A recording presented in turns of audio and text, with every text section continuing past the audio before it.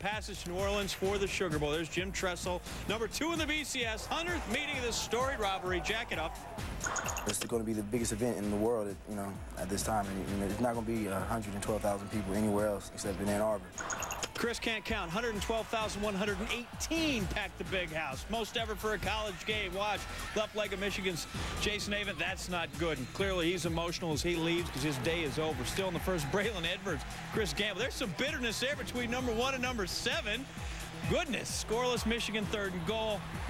Steve Breaston, this guy had 37 touchdowns as a high school quarterback. How about carrying one in there in the college game? 7-0 Wolverines. Then John Navarre, 0-2 as a starter against the Bucks. Should have been picked, dropped, incomplete. It's all right, gives him another chance. And this time, Braylon Edwards, number 1's got it. He ain't going to punch Chris Gamble. He's got an appointment in the end zone. A Sports Center top 10 nominee, 14-0 Michigan. Navarre, 278 yards passing and 2 touchdowns. Next Wolverine drive, yeah, thanks, I'll have another. 23 yards to Edwards, 7 catches, 130 yards total, goes over 1,000 for the second straight season. Number 8's going off, and he is pumped. Now Chris Perry. He's taking it to the hot tub. 30 yards for the score. 28-7. Turn around. Give him eyes. And national championship zone down 28-7. Start to grind. Buckeyes mounting the comeback. Craig Krenzel. Santonio Holmes has got it. That's 6 points. His second TD. Buckeyes trailing at 28-14. Your next Buckeye drive, Krenzel. That's going to hurt. Down he goes. It could be his shoulder. He's going to leave the game with the injury. He would return bits and pieces later. Turn it over to Scott McMullen in the 4th. His team down by 14. Holmes, he's open, wide open. Secondary kind of lost him. They corral him down there at the 2-yard line. That's not a fumble.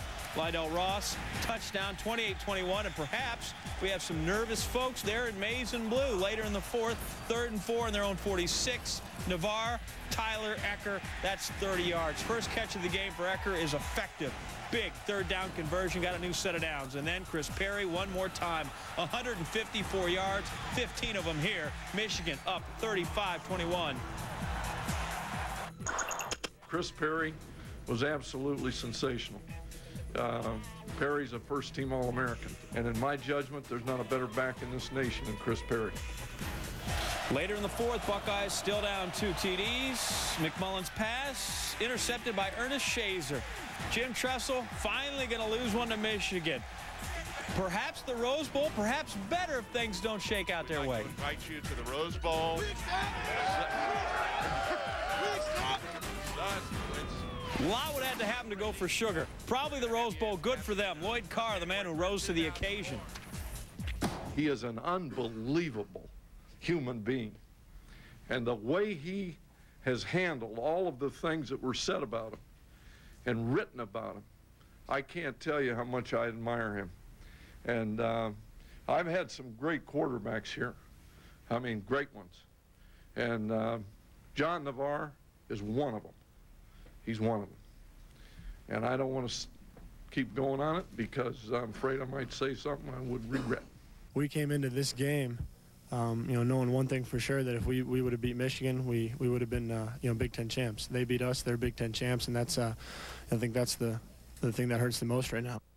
Let's go back and visit more about Navarre. They're struggling in his first 2 starts against the Bucks. Played like a champion on Saturday. 21 for 32, 278, the 2 touchdowns.